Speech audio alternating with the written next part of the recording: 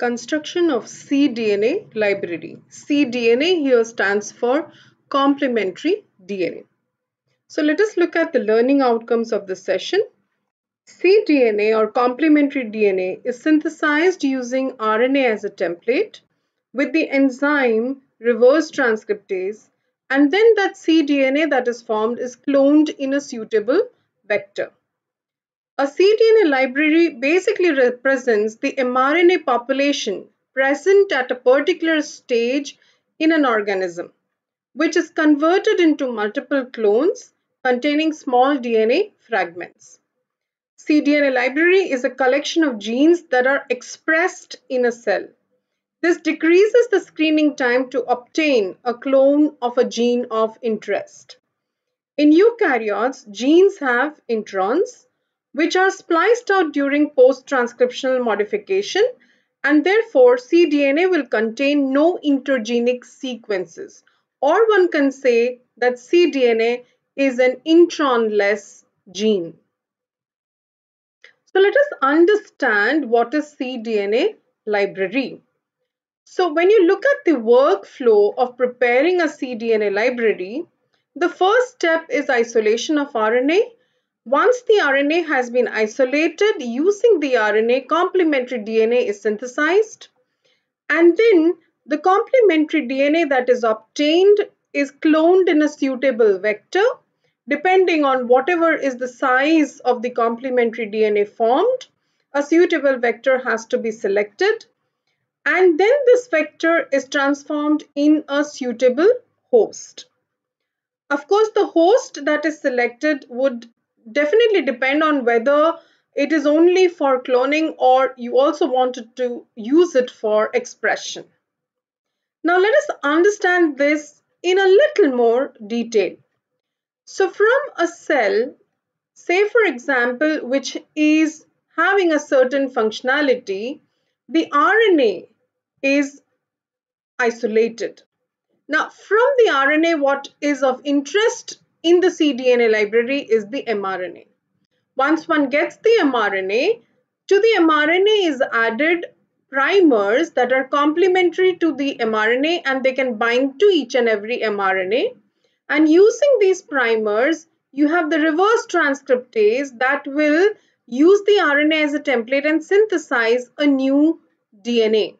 Okay, so reverse transcriptase is a specialized DNA polymerase that can use an RNA as a template and synthesize new DNA.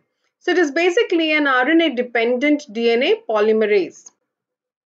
So what you will get is a RNA attached to a new DNA that is synthesized. Now, this hybrid is always going to be unstable. So an RNA DNA hybrid is always unstable, and hence the RNA has to be denatured, removed, and in place of that, using the DNA, complementary DNA, a second strand of DNA can be synthesized.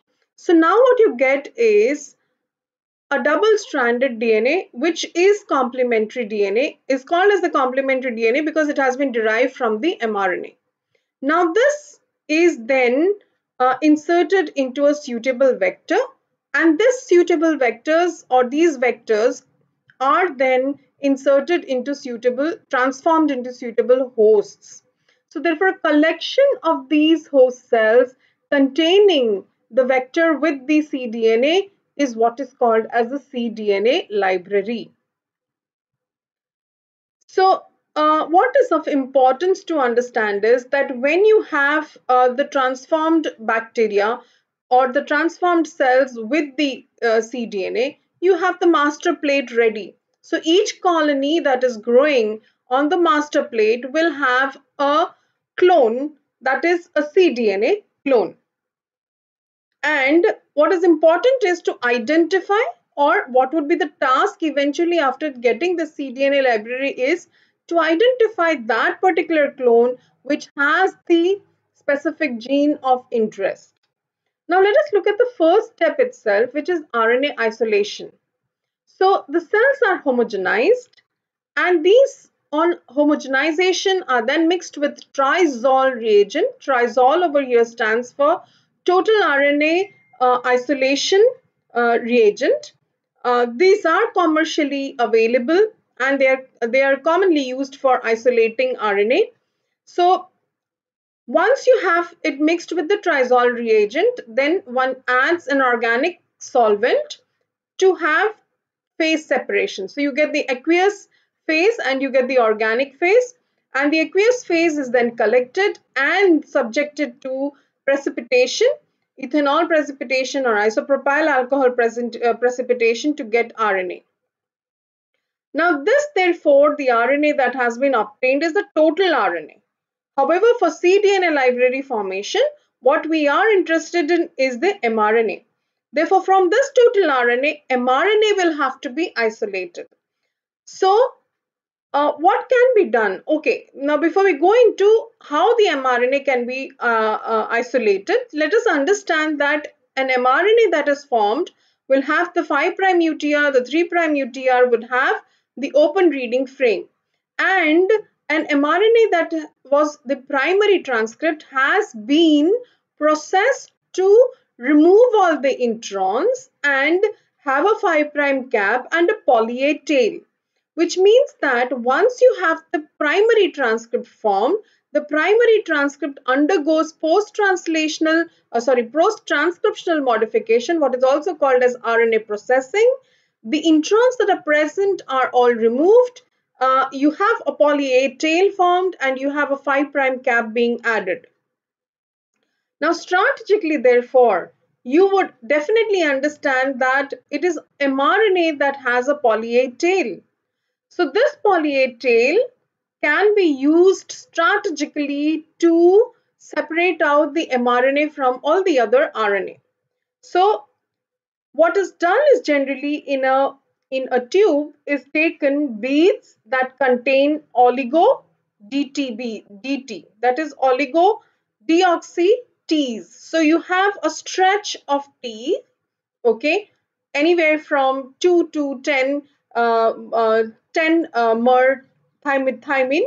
So this oligo DT can actually bind to the poly A of the mRNA.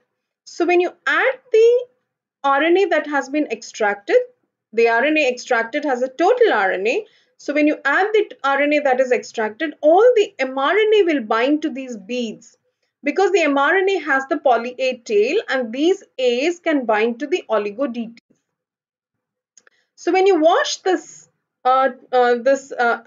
beads with buffer, all other RNA will be removed except the mRNA will remain bound to the oligo DT beads. Now, what can be then done is that the elution buffer can be used to now remove the mRNA from the oligo DT. So you use a denaturing agent in such a way that it is able to extract out the mRNA from the oligo DT beads. So what you will definitely have now is the mRNA with poly A tails in a pure form. Then using this mRNA, which of course has the poly A tail, and again therefore the poly A tail can be strategically used in such a way that the primer that can be used for synthesis of the complementary DNA can bind to the poly A. So one can use a poly DT. The poly DT will act as a primer. This primer will have a 3' OH end over here, and that 3' OH end will be used by reverse transcriptase. This reverse transcriptase can read the RNA and synthesize the complementary DNA. So you can see how, because the RNA is a poly A tail or has a poly A tail, one can use a poly DT as the primer to synthesize the complementary DNA. Now this is what is understood as the first strand synthesis. So the first strand of the complementary DNA is formed. Currently what you observe over here is a duplex, but the duplex is an RNA DNA hybrid, and the RNA DNA hybrid is not a stable duplex. So therefore essentially this RNA has to be displaced, and in place of the RNA a new DNA strand has to be synthesized. So therefore what is done is to enable synthesis of a new DNA. On the other side, one can add another oligo DN. That means you can use, say, for example, a CCCC over here. So when you use the enzyme to synthesize the homopolymer tail, this can now be used strategically to add the primer. So what is going to be added as a primer is going to be the GGG.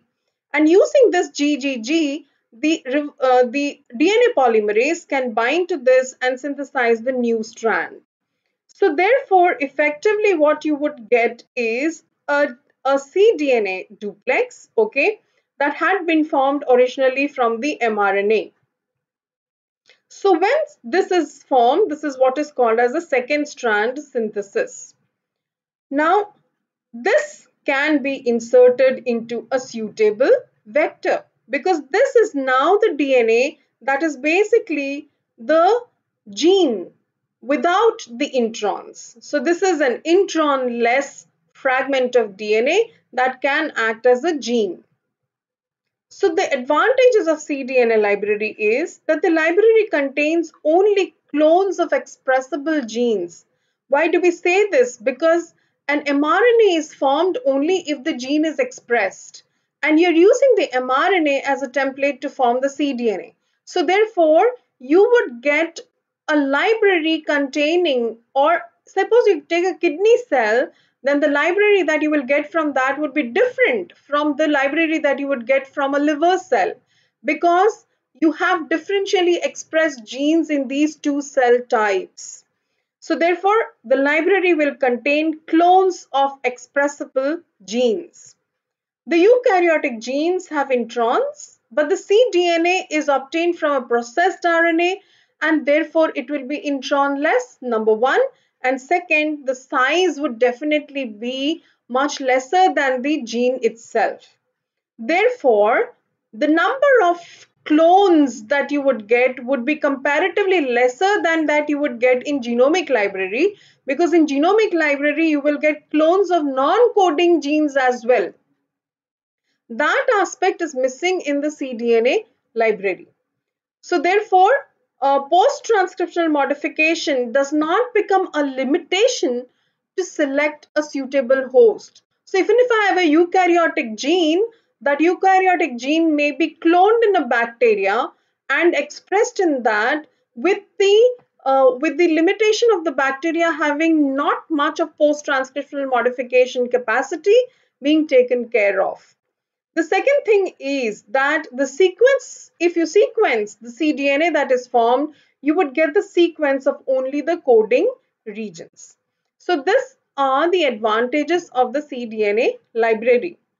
So let us make the conclusions. mRNA isolated can be used to synthesize the complementary DNA, which then can be cloned. The cDNA library stores clones of genes that have been differentially expressed. The cDNA synthesis requires the mRNA to be used as a template by reverse transcriptase. The first strand, thus synthesized, becomes the template for the second strand synthesis.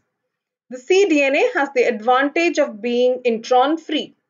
Relatively, it is smaller in size than the gene itself, and therefore the library size, that is the cDNA library size, will be comparatively smaller and hence less tedious to screen.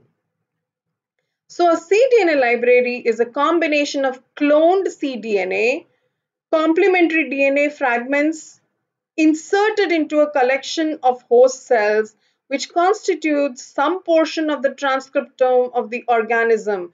Why do you call it some portion? Because you're only looking at the mRNA, you're not looking at the tRNA and the rRNA and snRNA and the other non-coding genes. But that itself is stored as a library. Thank you.